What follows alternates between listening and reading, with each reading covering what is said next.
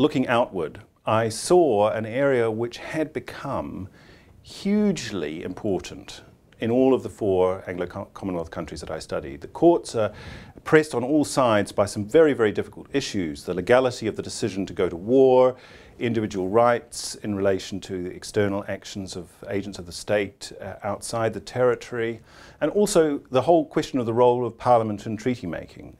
So these are some of the most fundamental constitutional issues of our age. And yet there hadn't been a book on foreign relations law in the Anglo-Commonwealth for 30 years.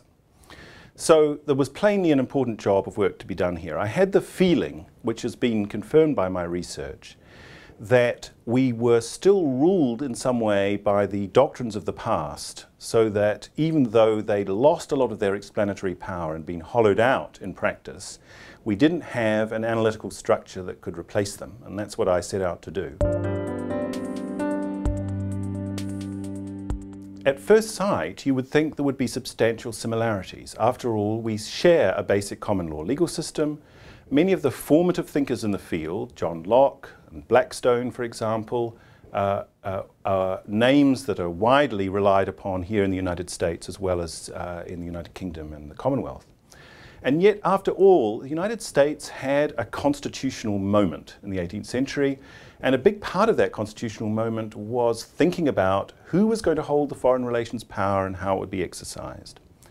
In the Commonwealth, we never had such a moment. We never had the opportunity to reconsider from fundamentals how foreign relations issues were to be considered. And yet, in a funny kind of way, that US preoccupation with trying to encapsulate foreign affairs within a constitution has created a system today where, at least in my perception, a lot of US foreign relations law is concerned with an attempt to project outwards onto the world a set of constitutional norms developed domestically. And I wanted to present a vision of foreign relations law derived from 4 countries which are very deeply invested in the multilateral system, which could show how it could be used as a bridge between international law and the national legal system in a way that gave international law the rightful full play that it deserves to have in resolving these issues. We can take 2 cases which came before the UK Supreme Court in the space of 3 years to do with the duties of the British government to protect its own soldiers serving in the field in southern Iraq, in Basra. In the first case, the court said that a private who had collapsed on the streets of Basra suffering from hypothermia did not get human rights protection out there, but did only when he returned to base, where he very unfortunately died.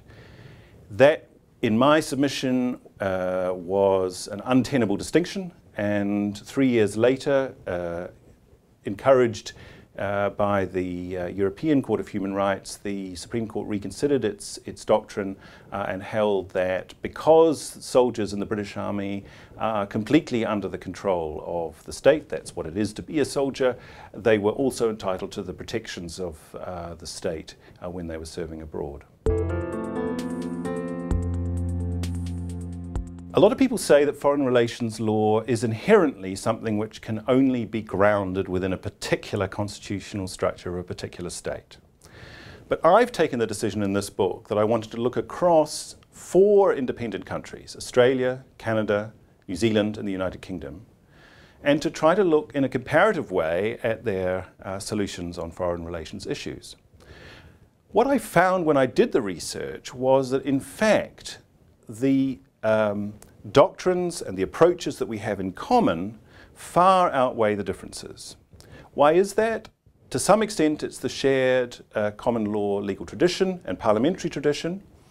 And that's a tradition which has been strongly nurtured through an ongoing judicial dialogue, a dialogue between parliaments also and law reform agencies, so that in many ways the legal developments in this area have been ones that, although they haven't followed precisely in tandem, nevertheless what we have in common is still far greater than that which divides us.